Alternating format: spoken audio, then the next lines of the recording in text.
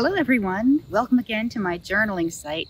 I am so excited tonight because on my way in here to the pond, I heard not just one moose, but two moose charging away into the undergrowth and heading downstream. And this is moose mating season, so I can only make certain assumptions.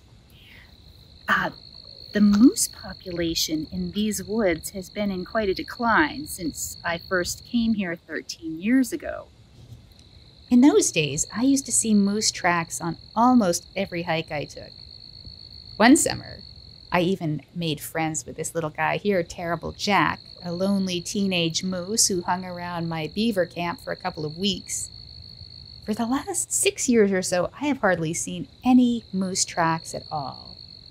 I hope these two moose I just heard are a sign that the local population is recovering. The long-term projection for the moose population in southeastern Vermont is pretty dismal, however. These are true creatures of the north, and they depend on snowy winters and cool summers for survival, so climate change is likely to eliminate them from our region at some point.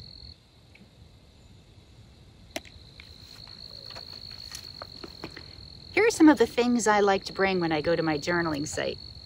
These are watercolor color pencils. You draw with colored pencil, then you use a paintbrush dipped in the pond, and it turns your colored pencil into watercolor. I also bring a portable set of basic watercolors with me so I can mix more colors. My pencil bag contains a few different thicknesses of pencil, different hardnesses, an eraser, ink pen that does not run when the ink gets wet, and this is a hot tip, this is a watercolor brush with a little tube attached that you can fill with water. Don't really need to dip it into the pool. Pencil sharpener also, good idea. I like to come down here at evening because that's a time of day when there's a changing of the guard. Different species are singing their last songs and going to bed. Others are just waking up and becoming active. So I often walk home after dark. And of course, my journal. This one has watercolor paper, and I can keep track of all the goings on here at the pond and include some color.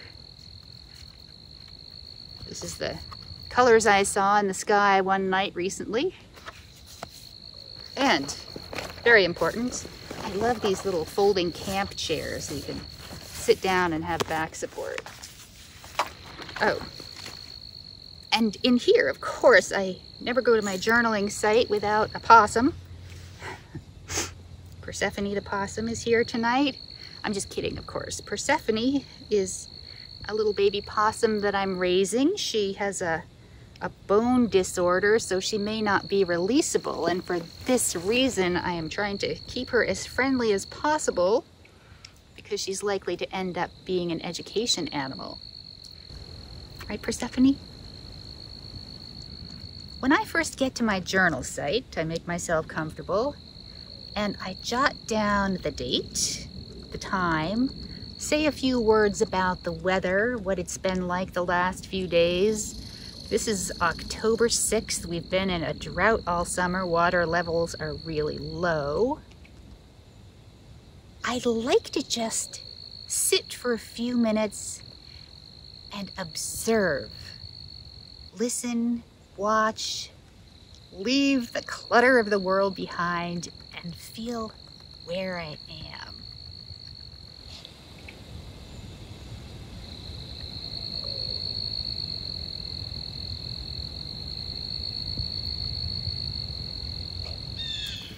This is a time of year, a transitional time when all kinds of things are changing, and I like to keep track of a few particular things during these transitional seasons, spring and fall. In the fall, I like to keep track of how things are changing color around me. So today, I'm going to notice that the red maples around the pond are very red. The steeple bush behind me is starting to turn a bit golden. And the pines. Every year, pine trees lose a certain percentage of their needles, and those have turned golden too and have started to fall. This study of changes during seasons has a fancy name. It's called phenology. And the study of phenology, seasonal change, is becoming increasingly important during these times of climate change. Think about it. Certain things in the fall change as a result of temperature, like these plants around me that have been killed by frost already. Other things change as a result of day length. For example, day length triggers the coat color change in a snowshoe hare. And when these things fall out of sync, like when the snowshoe hare's coat changes to white and the ground is still bare, that is no longer an evolutionary adaptation that serves that snowshoe hare well. The times I see snowshoe hare, it's when they've turned white and they're against the bare earth.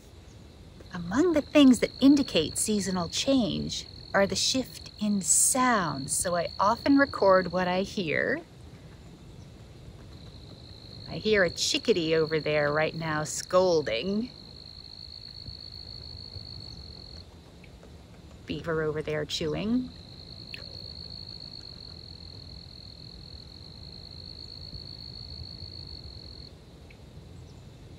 Ah, I do hear it. In the background, there is the faint chirping of sphagnum ground crickets. They're the crickets who love to live in this mossy, soggy environment where we are. So on October 6th, there are still crickets singing. I'd like to keep track of things like when I hear geese. Oh my goodness, I wish you could see this, but there's a great blue heron flying over right now. So I encourage you to think of some seasonal changes you would like to document at your journaling site.